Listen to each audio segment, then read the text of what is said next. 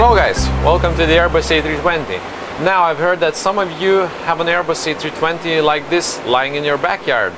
So if you're wondering how to start it, I'll try to help. We'll try to take off from my backyard, which is called Brussels International Airport. Let's go. You can see that the aircraft is currently in a state which is called cold and dark.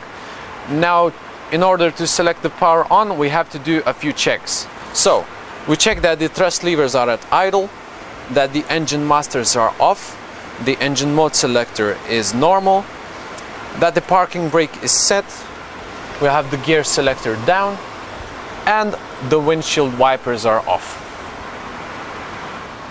As we have completed the necessary checks, we can now power on the aircraft. First of all, we select both batteries on. Then we have to do the APU fire test. Both lights are illuminating, the test is performing quite good, and we can start the APU itself. We select the master switch on and the start.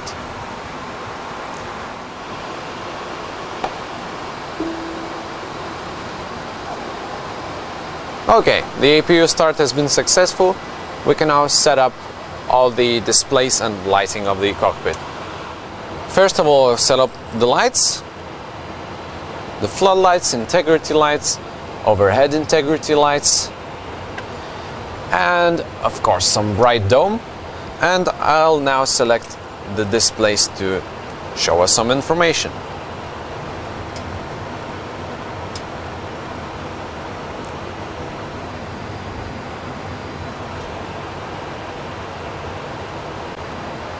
Now, as we have all the displays working and all the lights as well, we can start the overhead scan. The principle is from left to right and from down up, like this. The main purpose of this overhead scan is to test a few features, to enable a few, and to extinguish all the white lights. So we start with the crew supply light. No light, it's good. Now we test the recorder, the flight data recorder. We select ground control on and test it. We hear the beep, everything is alright. We have default, but it is absolutely acceptable because we are now on the ground. Emergency electric power, the panel is okay. Evacuation good. Flight control computers are good. Now we set up the ADRS, the inertial reference system, which tells the aircraft where it is currently located. We start by rotating the knobs one at a time to the nav position and waiting till the on-bat light extinguishes. It has done for the number 1. No light for number 3. And no light for number 2. We can continue with the overhead scan from the center. We select the seat belts on, the non-smoking to auto, the emergency exit lights to armed. We check that the landing elevation is in auto. We check the air conditioning panel. We select the APU bleed to supply us the air from the auxiliary power unit to cool or heat the cabin.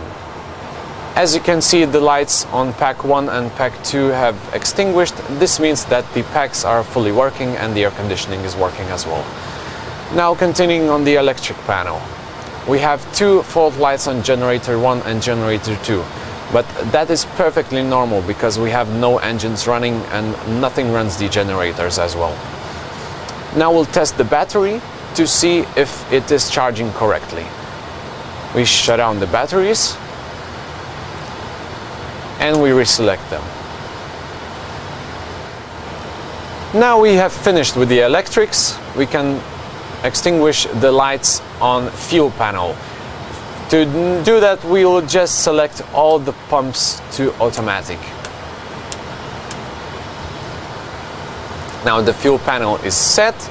Hydraulic panel displays no lights. Now we have to do an engine fire test. To do this, I press the test button. We can see the 3 lights illuminating there. We look at the fire lights at engine master switches.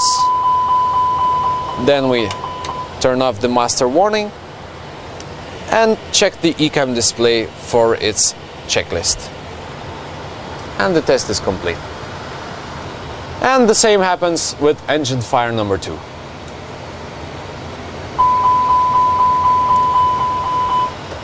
We continue with the right hand side, starting with the wipers, rain repellent. Everything looks clean and good here. Cargo smoke, cargo heat. Flight control computers are in a good working order. And we end up with the radios.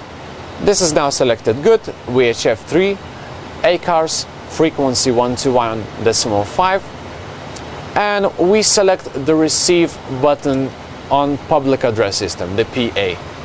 Then we go up, checking the maintenance panel for any white lights. We can see none. Then we check all the circuit breakers, that the audio switching button is on norm. And now the overhead scan is complete. Now we'll be heading down to the center panel, where we'll check all the standby instruments. We'll pull this knob to make the artificial horizon work, and we'll check that the anti-skid and nose wheel steering button is on position. And now we'll be heading down from the center panel to the pedestal. Now we'll check the left-hand radio panel.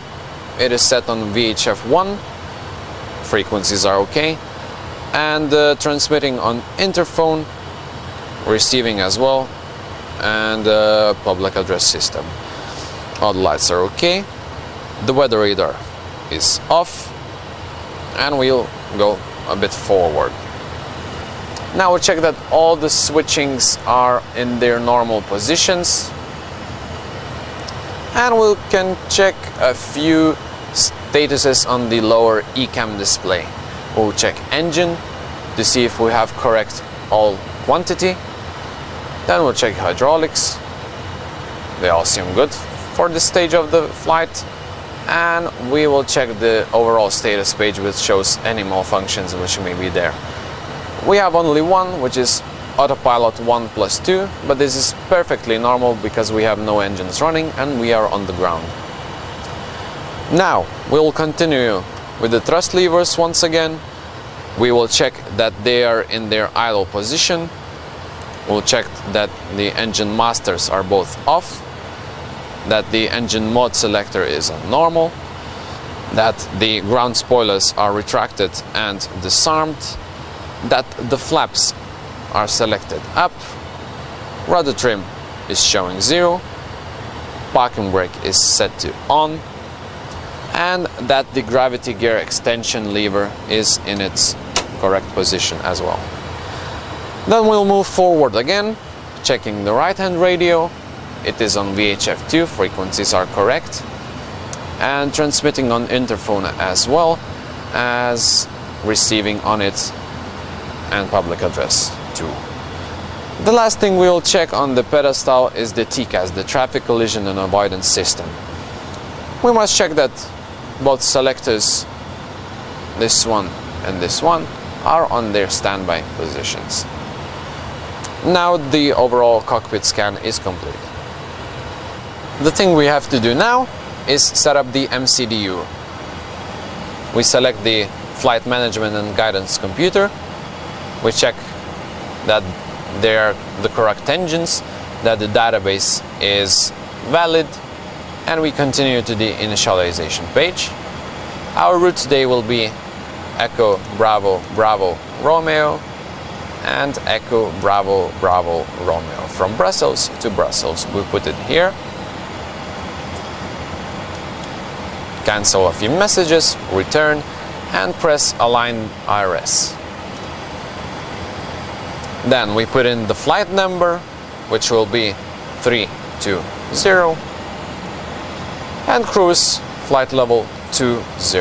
That will be 2,000 feet. We go to the next page to see our weights. Our current gross weight is 52.74 tons, and the zero fuel weight seems appropriate as well, as we have 8.6 tons of fuel on the aircraft. The last thing we check is the route itself. From Brussels, we have a few page updates. From Brussels, we depart via the runway 25 left, inserting, and arriving ILS runway 25 left. And now the very last thing that's remaining is the performance. We have to put in our predetermined values for V1, the decision speed, VR, the rotate speed, and V2, the safe climb speed. Today we'll use random values of 130, 130, and 140. Now we select that we'll be using flaps 1 with THS up 0. And the performance page is complete. The last thing we have to do is set up the FCU, the flight control unit. On the flight control unit, we check that the flight director is on, that we have a comfortable position for our navigation display, that the constraints are on, that we have the correct pressure of 1013. Then these are computed automatically. The next thing we do is select an initial climb altitude, which in this case is 4,000 feet. Then we do the same on the right. A comfortable position, constraints, correct QNH, the pressure, and flight director. Now we can already start the engines. To do that safely, I'll grab my checklist. Cockpit version.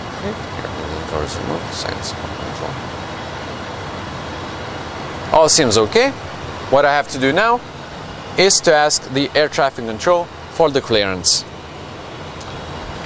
Brussels Speedbird 123 requests clearance to start the engines.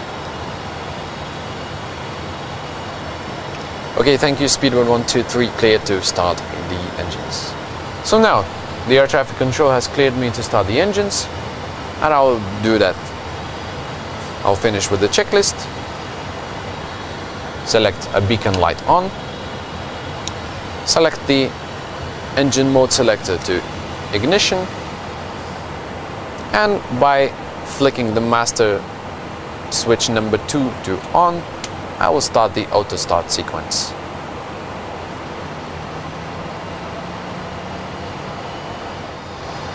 Engine 2 has been started successfully. It is stable. Time to start engine 1.